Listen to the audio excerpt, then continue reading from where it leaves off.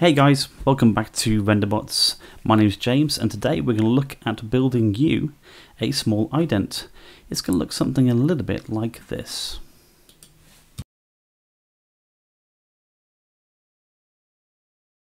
So there you go. Nice and easy. Okay, so what we can do, let's jump straight into Cinema 4D and let's see how we can do that. So first off, what we're going to do is create this kind of tunnel. The way we can do this is click on our area here. We're looking for something like this tube here. Let's give it a click. Now the first thing we're going to do with this is change the radius inside of here to make it a little bit thinner. There's a few ways we can go about doing this. It's kind of grabbing these areas like this. What you can see down here, we've got this inner radius here. So I'm going to just set this to maybe 191. As you see, that's automatically give me that nice thin rim there. The outer radius, I'm going to set that to maybe just 205, just something that's a bit thicker. That's the height. We're going to go for 1,300, something like that. So it's made that nice and long. Now what I can do is move my key here, and there is my kind of tunnel. Now what I want to do is actually start to rotate this. If I hit this button here, we can see that I can now go down here and rotate this very simply like that. Boom, there we go. So I can try and get that roughly where I want it to be, 90.4, something like that. But if I look down here, we can see I can actually type in here 90. Just like that. Oh, there we go, 90. Press apply, and that's applied it directly. Okay, so I've got my tube. That's what I want. I can move this key and have a look inside of it. Lovely. Right, next thing we want to do is add some MoTeX. So we're going to click on the MoTeX key here, MoGraph key here, and press MoTeX. Now straight away inside the tube you can see I've got this little text box appearing here. So what I'm going to do is click on my MoTeX here and type in RenderBots like that. Okay, cool. And as you can see, that's given me RenderBots there. Now what I'm going to do is just take that down, and we see the height of it set to 200 there. If I highlight this area here and just type in 50, that's going to shrink that RenderBots down for me. Now if I can zoom in, again these little camera movements up here, really easy to maneuver around. So let's click on that. There it is. Now let's go to my rotation. As you can see from here, click here, drag this around. So again, I'm going for like this 90 degrees. Okay, but again I could have typed this in here. I'm going to go to my movement key up here. This is my movement key. And I'm going to pull that with that. There we go. And I want that to try and maybe come towards the end of the tunnel here. So as you can see, I'm moving this around here. Drag that to something like that. So it's going to be sitting inside of my tunnel. There we go. Okay, looking good. So that's my tube with my text inside of it. Fabulous.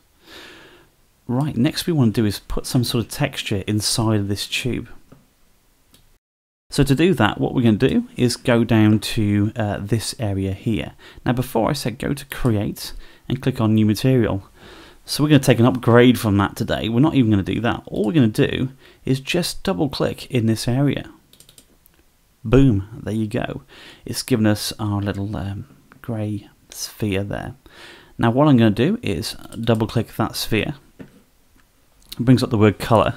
And for the first time we actually load a texture into this area here. See the word texture? So if I follow that all the way through to the end, we have these three little dots here.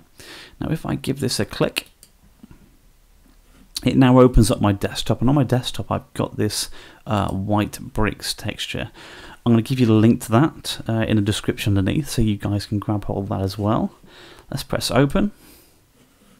It says this image is not in the projection path. You want to put that there. I'm going to say no, so let's click on no there. And straight away you see the little texture of the brick that I'm going to use is automatically loaded into here. That's all I need to do. So once I've done that, give it a click, and now quite simply I'm going to grab that texture. We could drop it into here, but probably good practice is to drop it straight on top of the tube like so. Boom, there you go. and as you can see, it drops in there for me. So if I look around all this, you can see the texture's automatically been added to the inside and the outside of the tube. And of course, we're just interested in the inside. With that done, we can have a little look at that. Let's just press the render button, my favourite button. There you go. It's giving me this kind of cool little render icon there. That's not too bad. So that's looking pretty good. Hit the render button again, just to see what that's going to look like. So this time, what we're going to do is give us a bit more like oomph to the whole thing, and we're going to add a light in here. To do this, I'm going to click on the little light bulb and just choose the word light. Okay, cool so far. Let's hit the render button and see what happens. Okay, nothing too great right now. Don't really like what's going on here, but we see the light is positioned here. We can move this backwards and forwards, and we're using Z space to do this. Okay, and so what we want to do is change the attributes of this little light here. And the way we do that, we've got the light highlighted here, and all the way down inside here we've got the word omnidirectional light, and we choose lots of other things inside there, but this time I'm going to say visibility is going to be set to volumetric. Okay, so it does some cool stuff. It kind of looks like this kind of genius sphere going on inside here now. But let's go and have a look and see what that looks like now. Whoa, very good. Yeah, that's very good. That's what I want. Okay, looks pretty good. And to give it a bit more sort of texture inside of here, what I'm going to do is inside this light object, we're under general at the moment. General's highlighted there. I'm going to go to the word, let's take a look at the word noise here. Okay, under this it says noise is set to none. I'm going to go to illumination, and then with illumination done, see it's got soft turbulence there. Let's have a quick look at the render and see what that looks like. Not bad, that looks pretty good. I'm going to go to soft turbulence here, give it a click, and go to hard turbulence. Yes, that's better. Look at that. Looks kind of like you're in some sort of vein. And I really like that. That's really nice. So, let's bring our camera nice and close here. Let's have a look at that. And press the render button again. Magic. That's exactly the look I'm going for. So what I need to do is now bring a camera into here. And we're going to move that camera from the back of the tube to the front. Okay, and then we're going to spin the whole tube around. Okay, so let's go ahead and click on our camera icon here. Click on camera. There it is.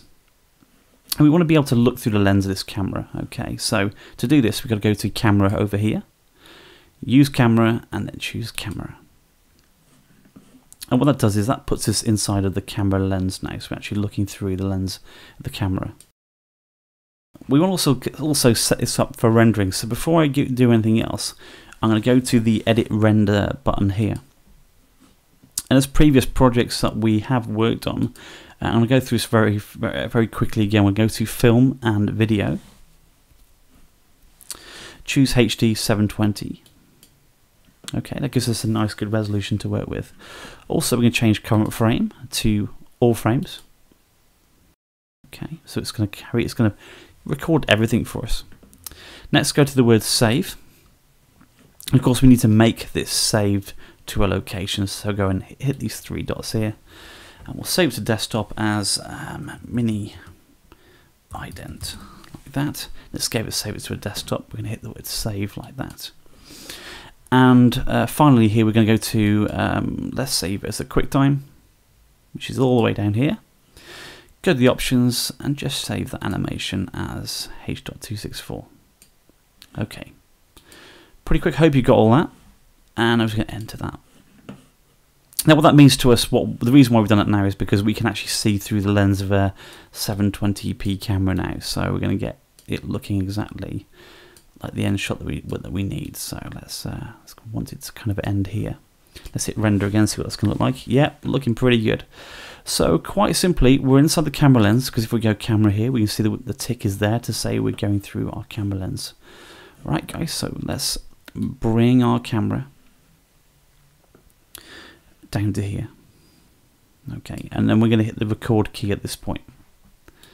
Okay, so we hit the record key, and that's automatically put a keyframe at the start of our animation here. We're going to move this to 36. Okay. And we're going to draw our camera back to the end position. So there we go, where the word renderbots is going to appear there. Okay, that's magic. That's exactly what I want. And then we're just going to add that keyframe there. Right, so let's press rewind, press play. Boom, there we go.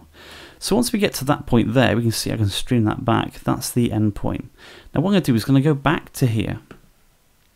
And what I want to do is kind of rotate this tube. Okay, so I want to rotate this tube. So to do that, I think what we're going to do is going to go to here. Let's put a keyframe here, and let's put a keyframe at the end here. But what I'm going to do is when we get to the keyframe here, we're going to hit the rotation button here, and I'm going to rotate this around here to maybe 180. There you go, something along those lines, 180, and just drop a keyframe there. Boom, there we go. So now when I hit rewind, press play. Yeah, looking pretty good, right? Okay, so you guys got the luxury of rewinding that and slowing that whole process down. But as you can see, that's going to look pretty good. So what I'm going to do is go ahead and render that. So let's press pause. I'm going to hit this render to picture viewer here. Okay, so I'll just give it one click. And as you can see, it's going to render that whole process for me. So you can see what that looks like. So we'll just drop back in a minute and have a little look. Okay, so that's finished. It's finished doing the whole render. So if I hit the minimize button here, I can go and have a look at this mini ident on my desktop here. Press the space bar. And there you go. So you should get something pretty similar to that.